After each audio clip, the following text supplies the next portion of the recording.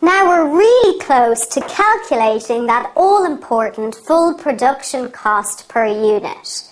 We've done steps 1, 2 and 3. So where are we now? Well, now all of our overhead costs are sitting in one or more of our production cost centres. So we're just left with step 4. We're now in a position where we're going to be able to calculate our production overhead cost per unit. And we call this our absorption of overheads into our cost unit.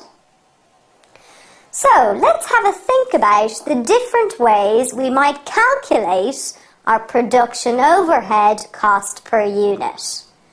Well, if we play with a couple of numbers, let's try and get an idea of what might make sense. So if we have a factory environment with one production cost centre, and our budgeted overheads for the cost centre are $100,000. And our budgeted production, so the number of units we are planning on producing in the coming year, is 20,000. Well, we want to find some way of dividing our production overhead cost across our cost units. So surely it would make sense for us to say, all right then, our overhead cost per unit is equal to 100,000 divided by 20,000. So my overhead cost is $5 per unit. Does that make sense to everyone? Makes sense to me. However, what if I gave you a little bit more information?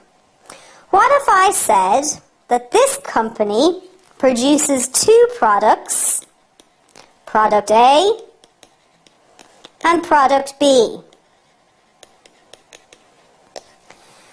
And I told you that the machine hours per unit were 5 hours for product A and 1 hour for product B. Now, at the moment, we have said that our overhead cost per unit is going to be $5 for both products. Well, does this seem fair? If it takes 5 times as long to make product A, then surely product A is more expensive to make. So we're going to use 5 times more power. Presumably, more of our maintenance costs could be related back to the production of product A, since we're going to spend much more time on each unit of product A. Suddenly, it doesn't seem quite fair to have the same overhead charge to each of these 2 products. And this is what we're going to find.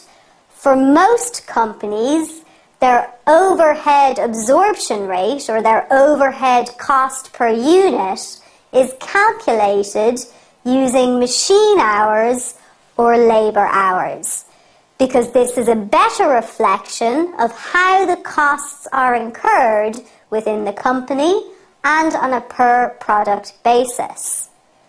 So, we'll have to think about a couple of things. First of all then, our overhead absorption can be per unit, but is more likely to be by machine hours or by labour hours. And we'll have a look to see which one we would use when we get into a couple of questions. Now, calculating our overhead absorption rate, so our OAR, our overhead absorption rate, will be equal to our budgeted overheads divided by our budgeted activity.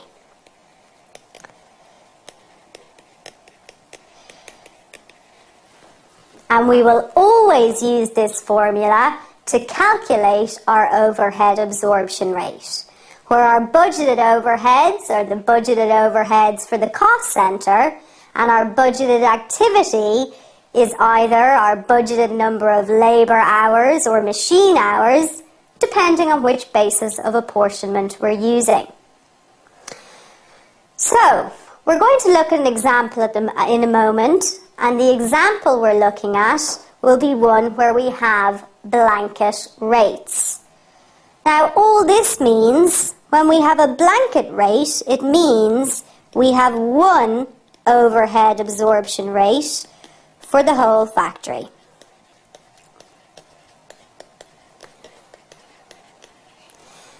This will usually be the case where we only have one production cost centre for the whole factory. So let's have a look at a question to see how this is done. We're told then that Tulip Limited makes a single product, the bulb, where each bulb has a prime cost of £20. In addition to that, it takes 2 labour hours and 3 machine hours to make each unit of this product. And we have some additional budgeted information. So we have our budgeted overhead costs as well as our activity levels for total output, labour hours and machine hours. And what we are going to do in this question is calculate what will our overhead absorption rate be depending on which method we choose. So we said the first thing we could do is calculate an overhead absorption rate on a per unit basis.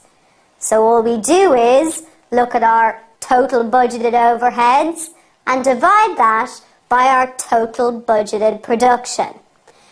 So, if we calculate our overhead absorption rate on a per unit basis, we will get £100,000 divided by our budgeted activity, which in this case is our budgeted output of 20,000.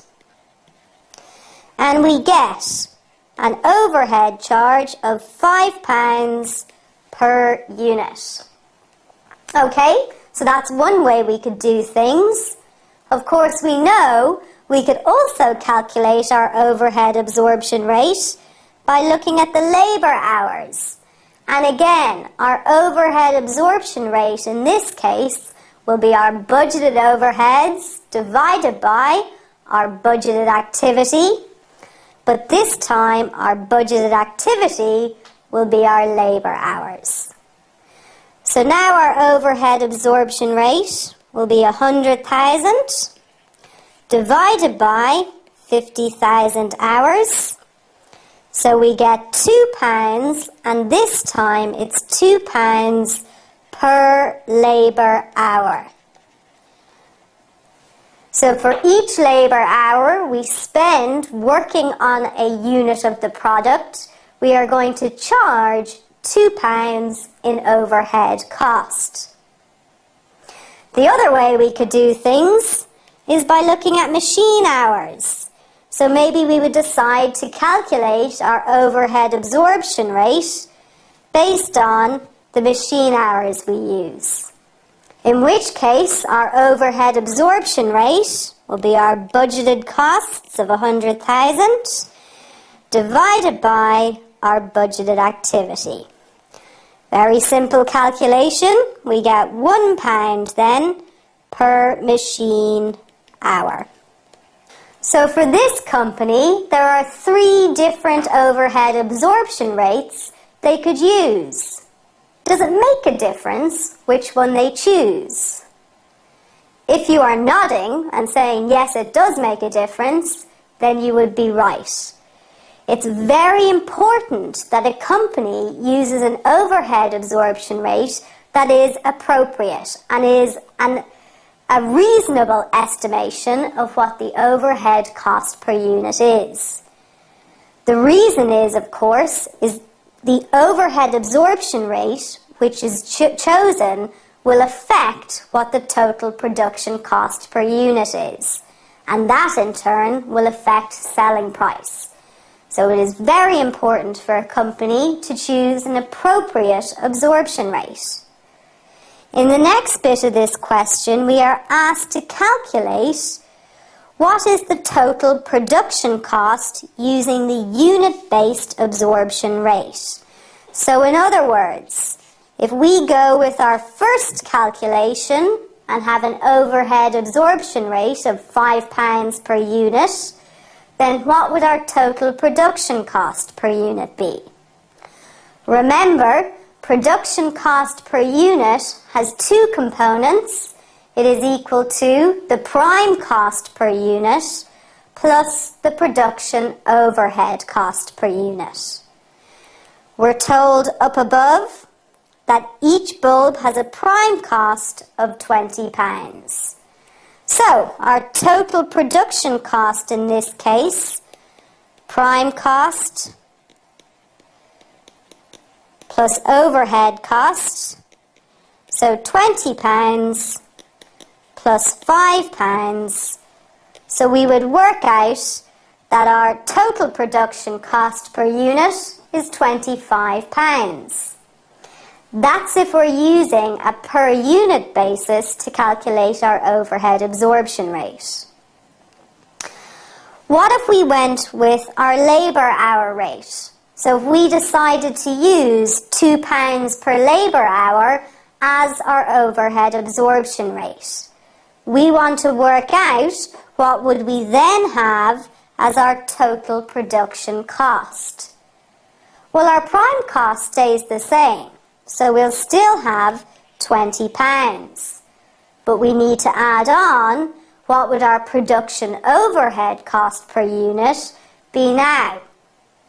Well, we're saying we're charging our production overheads at £2 per labour hour. But how many labour hours do we use in the production of each unit? We need to look back at that other bit of information we had. So we are told that each unit takes 2 labour hours to produce.